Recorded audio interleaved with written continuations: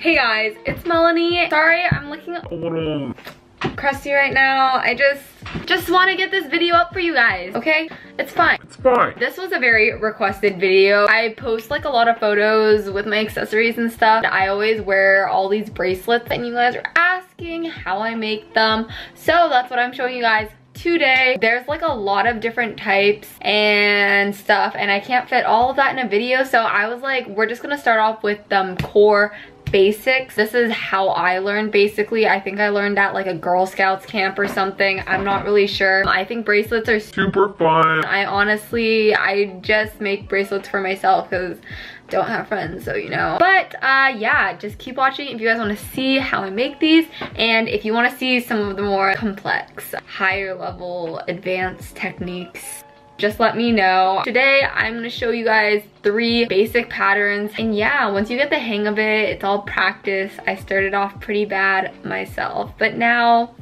I'm a bit of an expert, not gonna lie. Let's get started with this video. So these are some of the bracelets that I've made. This isn't all of them. Ew, a hair. This isn't all of them. These are just some of the different patterns that I wanted to show you guys. Some of them are more complicated and some of them are more simple, and I'm going to be showing you guys how to do the simpler ones today. To begin with the supplies, all you basically need is some string. I have this little kit that I honestly got back when I was probably like 8, 10, I don't know. I've had this for a long time. You can get all these different strings in like singles. You can also get bigger packs of string. So for all of these designs, I'm not giving you guys measurements just because the amount of string you use depends on like how big you want the bracelet to be. Just for reference, I usually use about an arm's length from the end of my fingertips to my shoulder, and then I double that. So the first thing you're gonna do for this design is choose some string. You can use as many colors as you want, but for all of these examples today, I'm gonna be using 3 colors to make it simple. Basically, if you use more string or more colors, your bracelet is going to be thicker in width. You're also going to be needing scissors, and I recommend having tape. First thing, I'm going to measure out the amount of string that I need.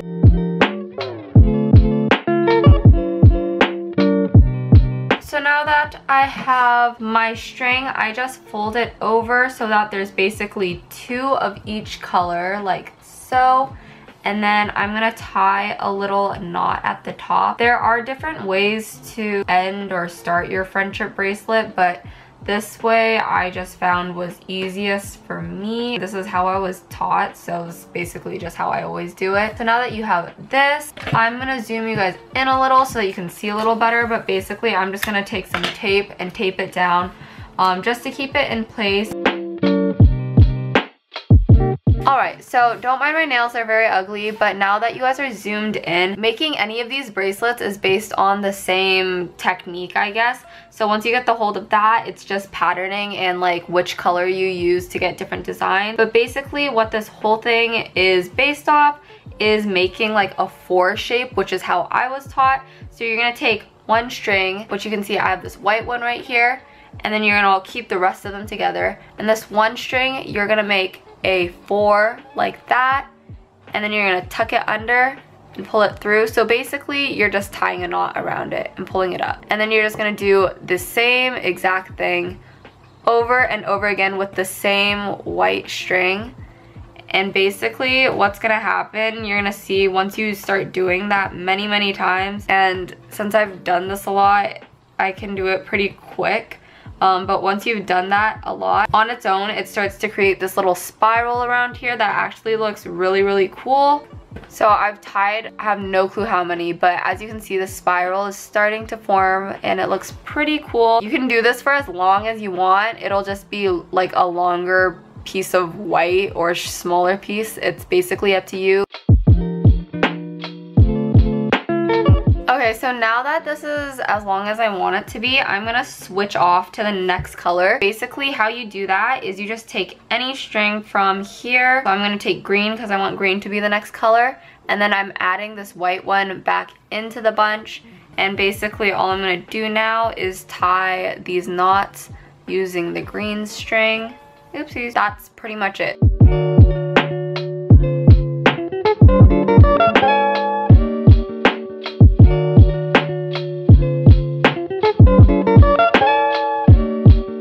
I'm just gonna show you guys how I end this, and I end all my bracelets the same way. So just for the sake of time, I'm only gonna show you on this one. All I do is once I get to the end, I just do a normal braid.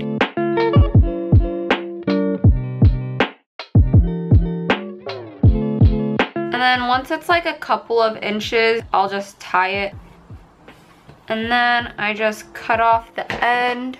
That is what I would say is the easiest bracelet. Okay, so this one is the next step up in difficulty, kind of just like a diagonal design. What you're gonna want to start off by doing is kind of sorting out the colors, like what order you want them to go into. Go orange, white, blue. Then what you're gonna do is using the same method of tying the like 4-shaped knot. You're gonna take your first string right here.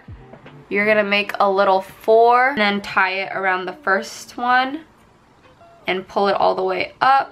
And you're gonna do that twice. So I'm gonna tie another 4 around the white string.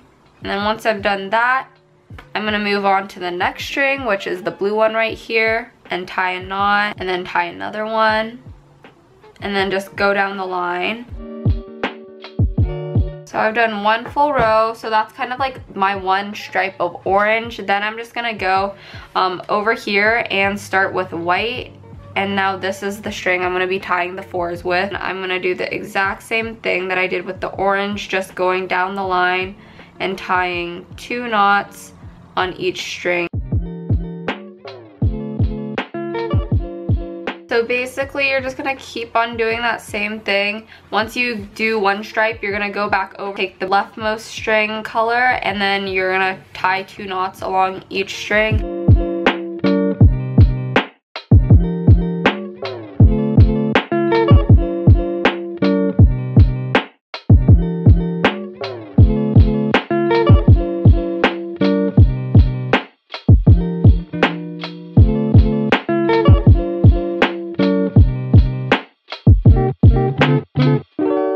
Now that I've done a few rows, you can kind of see it start to turn out and what it's gonna look like.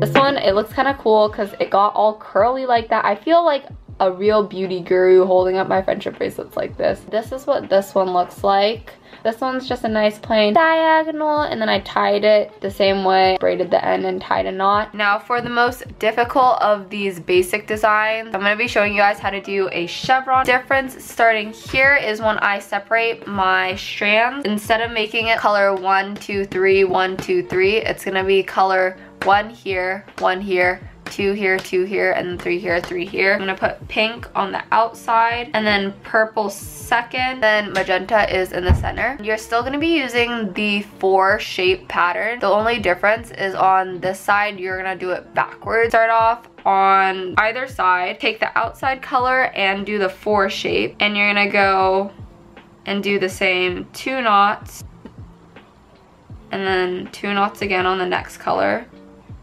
Once you've done those 2, you're gonna go over to the other side, take that pink, and then instead of doing a 4 this way, you're gonna make your 4 backwards this way. So basically, you're gonna be going like this, making a 4 this way, and then pulling it through like that, and doing 2 knots there. So again, you're gonna be making a 4 like that, and then bringing it under. And then once you've done that, you're gonna do the same thing on the next 2 strings. 2 knots here.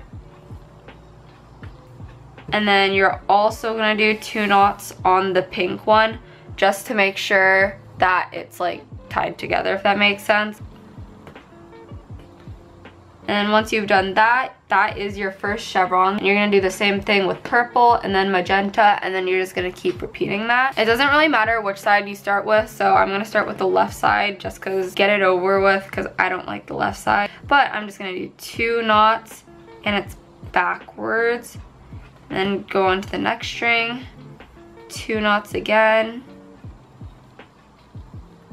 And then go on to the other side, do it the normal way. Go into the next string, and then tie the 2 purple ones together in the center. And that's pretty much it.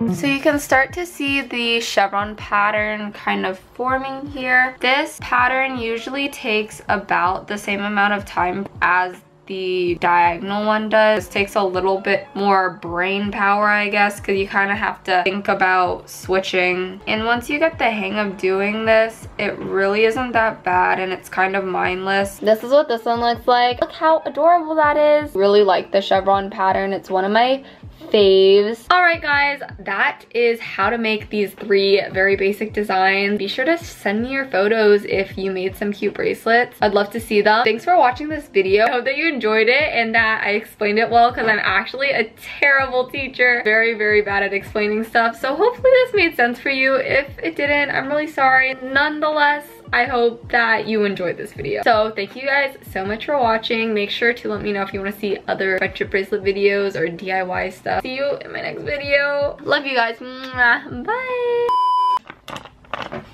I'm in a mood. Look at my eyelash. I look like spiders. Okay, bye.